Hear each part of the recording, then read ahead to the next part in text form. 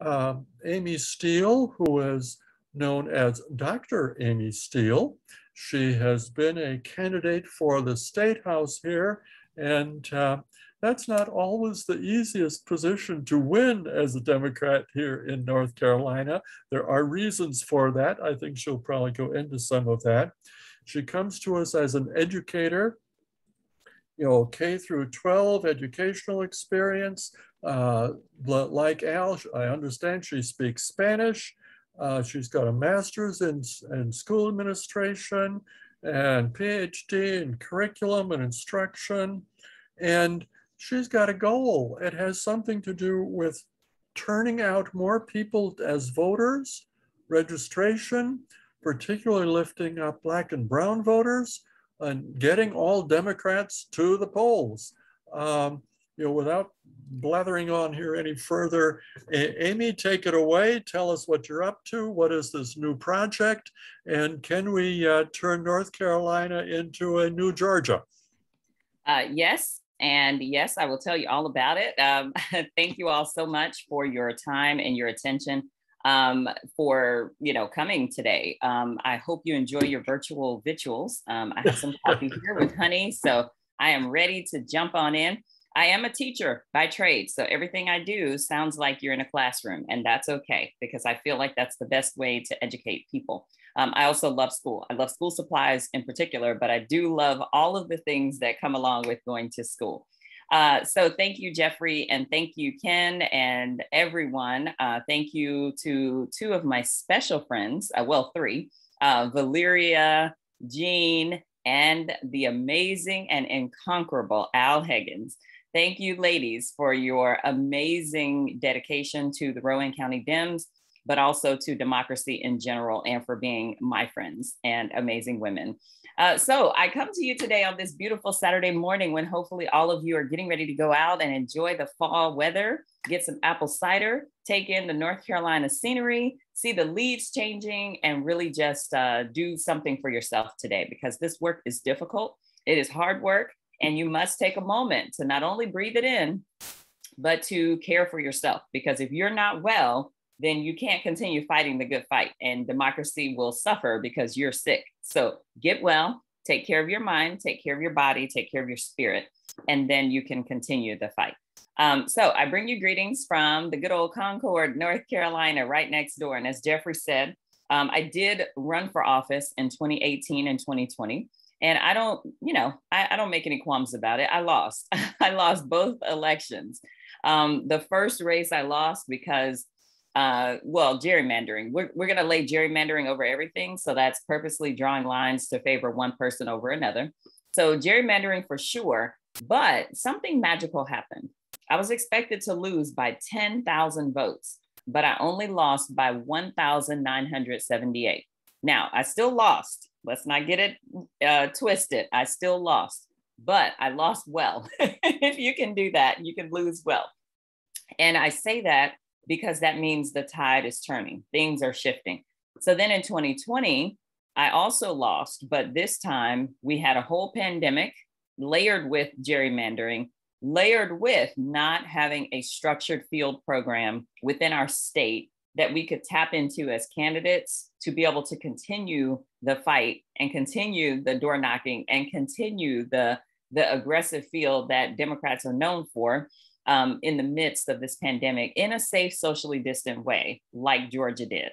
That's the difference between us and what happened in Georgia and what happened here. Of course, there are tons of other differences. I get compared to Stacey Abrams, and I'm honored to be compared to Stacey Abrams, but I get compared to her and other people all the time. And again, it's an honor, but at the same time, I do recognize that North Carolina is different from Georgia. And so I'm not going to paint you a lily rose picture and say that we don't have work to do. We have a lot of work to do.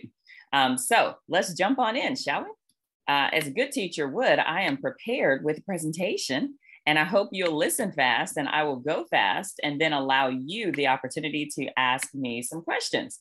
So let's jump in. Because I lost in 2020 and really saw a need to make sure we had a better system in place going forward, I decided to start the New North Carolina Project and the New North Carolina Project Foundation And we just launched a super PAC this past week. Why am I doing all this? Well, I'll be honest. I didn't really plan to do any of this. I planned to lose gracefully. I didn't plan to lose, but when I lost, I planned to be graceful and take my ball and go home and stay home. For those of you who know me, I'm very busy. I have 5 kids. I have a husband of 22 years. I run 3 businesses. I'm an entrepreneur by heart. And I left the school system in 18 to run for office. So I volunteered to run for office, because if you don't know, you don't get paid for running for office. I volunteered for the last 3 years and I needed a break.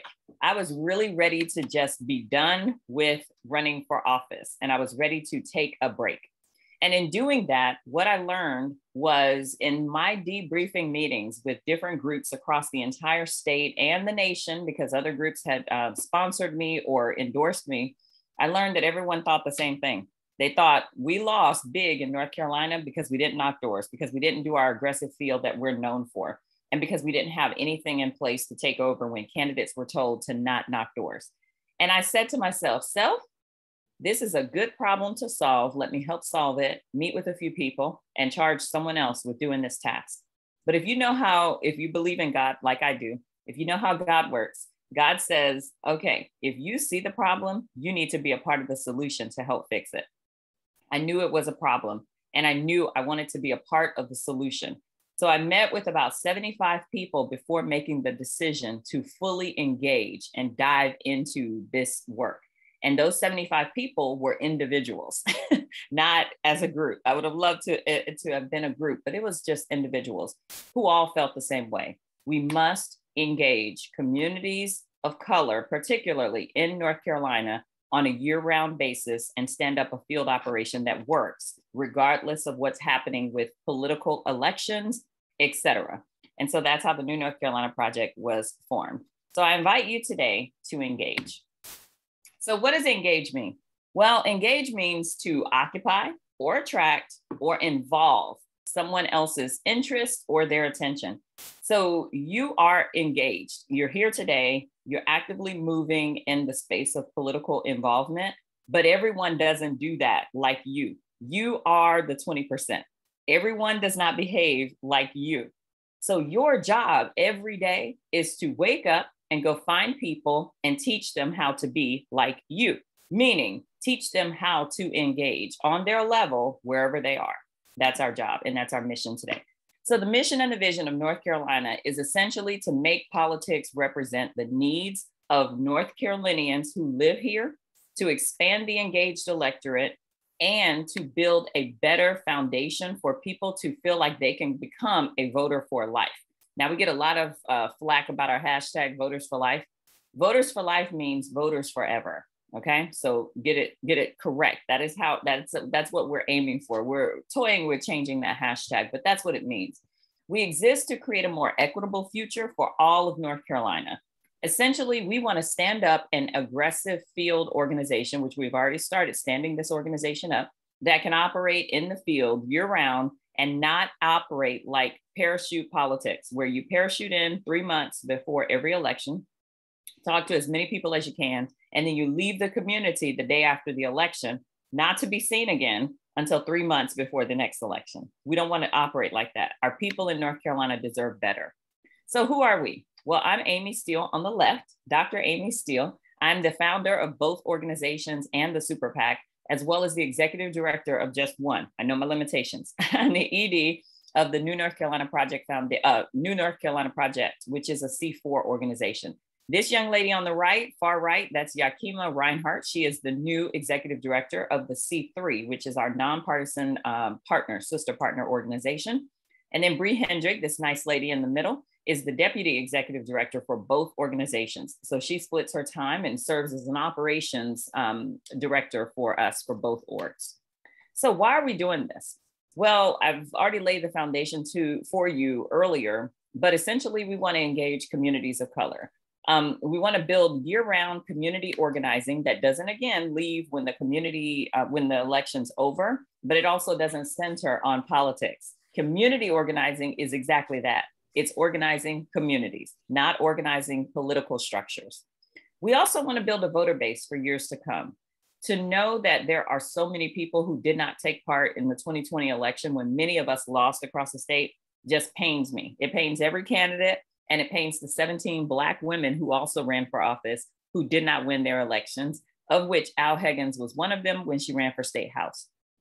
To create a more just body of leadership in North Carolina that represents the people who call it home. That's why we are doing this work. We also want to demonstrably build a sense of trust in various communities across the state. If you are not in tune with what's going on in communities of color, there is a natural just overlay of distrust of political systems, of social systems, of structures that are designed to oppress people of color, all kinds of people of color, not just Black, all kinds of people of color. And our goal is to build trust within those communities with people who are coming from those communities to help build that trust. Additionally, we want to help the more than 1 million, and that number is not an exaggeration, the more than 1 million eligible and or registered voters of color who did not vote in 2020. We have so much work to do. When I saw those numbers and I recognized that there were people of color, Asian American, Pacific Islander, Native American and Indigenous, Black and Latinx, who were eligible in 2020 but did not vote, it shocked me. I lost my election, my last one, by 2,800 votes.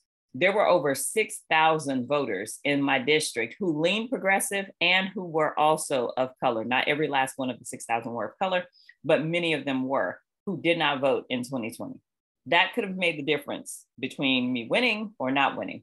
But I believe God always has a plan, and here I am today. So what do we plan to do? Well, we plan to have a 6-pronged field approach, and we're actually not planning this, we are doing this. It's no longer a plan, it's actually happening right now. So we do door-to-door canvassing, cold doors, doors that we've knocked on before, maybe someone's knocked on before. So we're doing the deep canvassing around issues that are important to certain communities. And then we're also doing normal standard political canvassing. So again, we have a C3 and a C4 and both organizations canvass. We do strategic phone banking. This is where we do cold calls into communities of color based on data we have. And then we also do warm calls based on contacts that have previously been made by voters who are already registered, who just need a jolt of continuing to get engaged. We do text banking. So this is where we text a group of people who we, again, same thing, want to get involved and connect.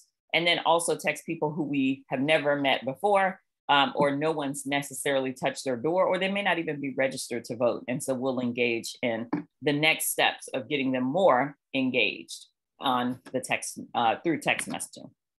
The rest of our field program involves 3 other things that we think are essentially important to any field program. Digital Ambassadors Program, which is our relational organizing tool, allows us to create an ecosystem of education around 3 important elements designed to affect change within communities of color. And that includes health, wealth, and power. So just by signing up, people are able to watch videos, like 3-minute videos, take a 1 or 2 question quiz on an element of health, wealth, or power, and how to have better health, how to build wealth within your own, family structure, or how to have power within your community. By taking that action, we actually incentivize their action of getting themselves educated. And that is done through our Block Power partnership with a debit card that is branded for those people who do partake in those actions of learning about health, wealth, and power. It's quite a remarkable system. They used it in Georgia right before the election in November. And then also they ramped up tremendously during the runoff. And it found true success with engaging people just to make sure they're staying engaged with health, wealth, and power. And the incentive is only for that, but then it also can be a tool that can be used to help make sure people go vote. We also will do or are doing in-person and virtual events. So this is where we are all over the place, all over North Carolina with festivals, carnivals, cultural events, powwows. We've had 4 powwows already.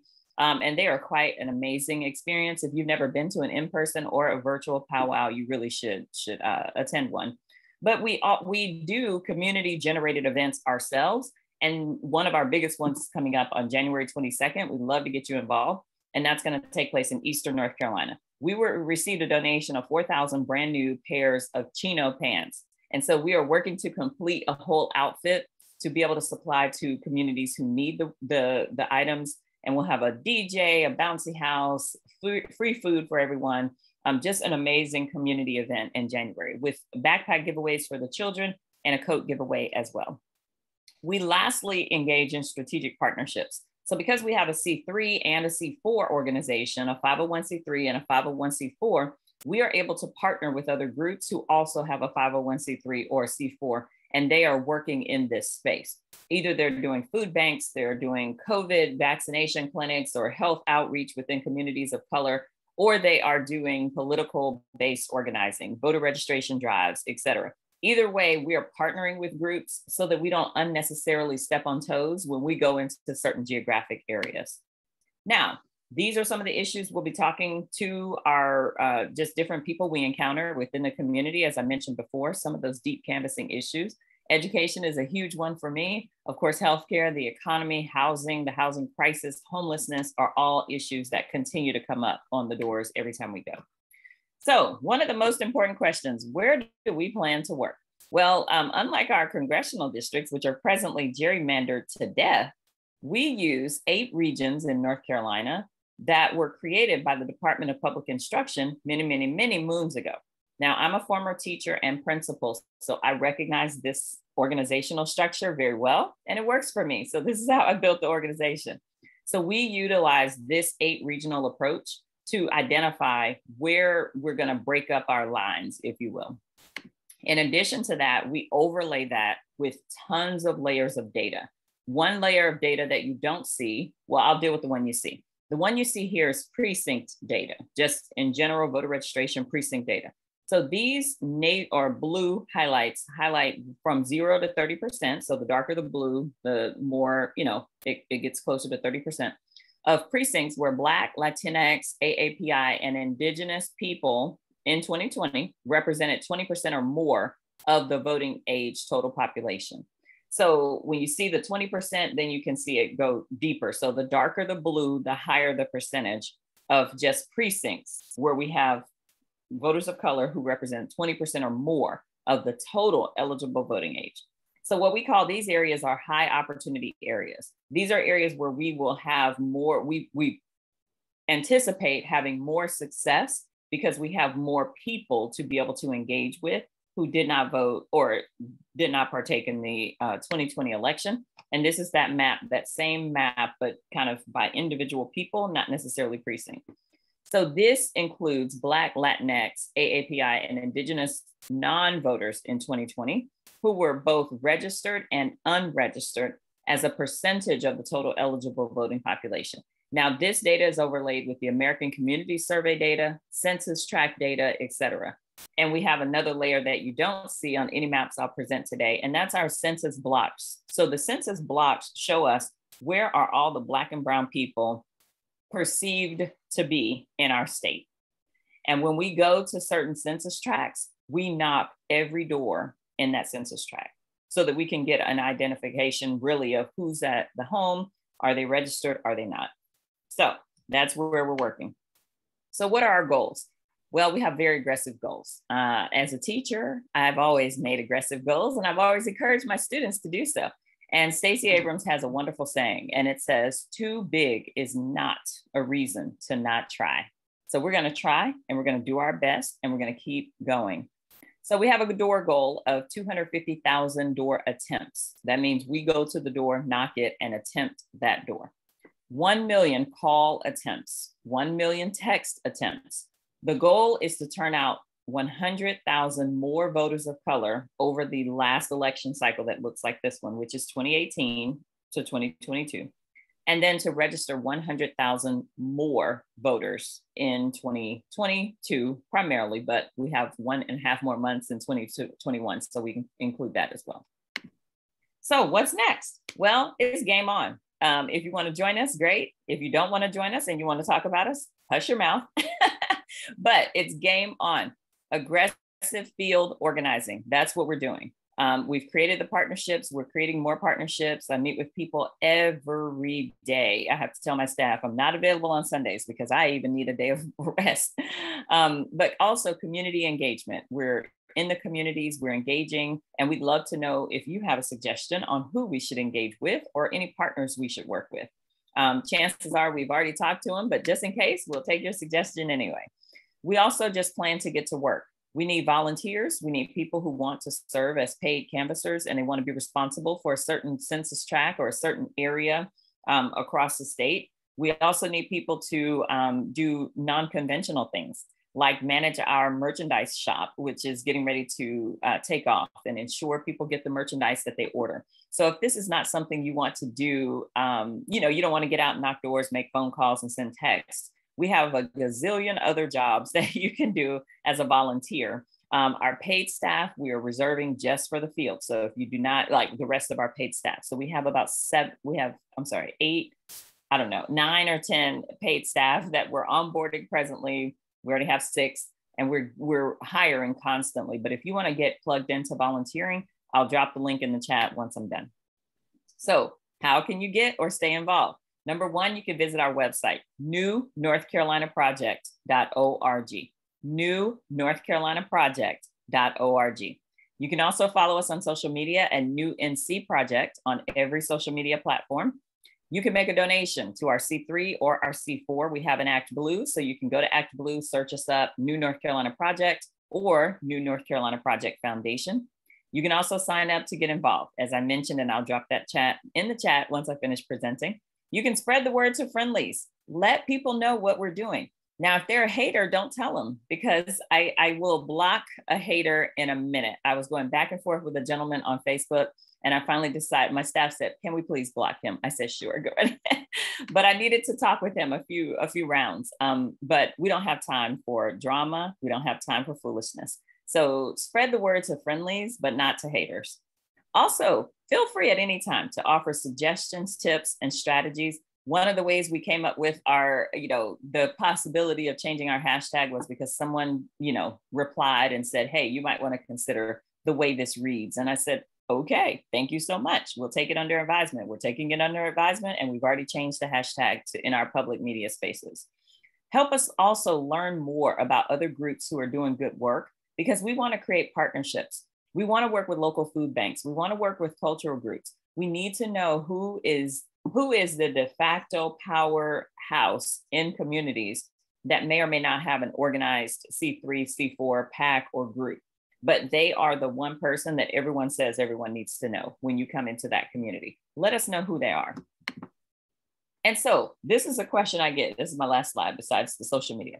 I get this question all the time. So I'm white, I'm Black, I'm Latinx, I'm Native. What can I do? Well, you can do a lot. For one, knock indoors in communities where you feel you resonate. Okay. So sometimes there are tensions between certain cultural groups. And so, everyone can't go to every community because they may not be received as well. Our goal is to hire from within the communities. But in the event that we need to send volunteers into a community from across county lines, we need to know that we're sending in the volunteer that will be most receptive or received well by the community. So you can still do that no matter what race you are. You can help make calls with voice over IP. The VoIP system we use is amazing. It allows you to call from an anonymous number, so you never have to feel like someone else has your phone number. You can also send texts from our secure service. Text messaging can literally be done by pressing a button. Da, da, da, da. It's that simple, because we designed the script, we designed the responses. Now, in the event you want to provide a more personal response, we have, information for you, so you can do that as well. You can help deliver, package, or mail merchandise. With our postage system and trying to get all that stuff packaged up, it's quite a challenge, so we need help there. You can also help raise funds. You can friend raise, host a fundraiser, fundraise. Al Higgins knows fundraising is my favorite thing to do now. It used to be my least favorite thing, but now it's my favorite thing to do. You can also serve on the development committee, which is a committee that helps us find resources, financial resources within our state and our nation of people who want to give to the work. You can also help us plan events or even staff events. We go around the state, so there's always something happening where we need help. Okay, there's never not something happening right now.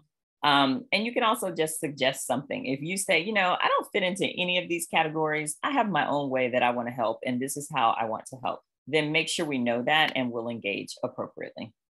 Here's how you can find us again on social media, New NC Project. Our TikToks haven't started yet, but they will in January, but we've reserved the name. So follow us on TikTok. We're super excited about doing something on TikTok. We're not quite sure exactly what. So at this time, I will stop the presentation, drop the links, and take your questions. I appreciate your time.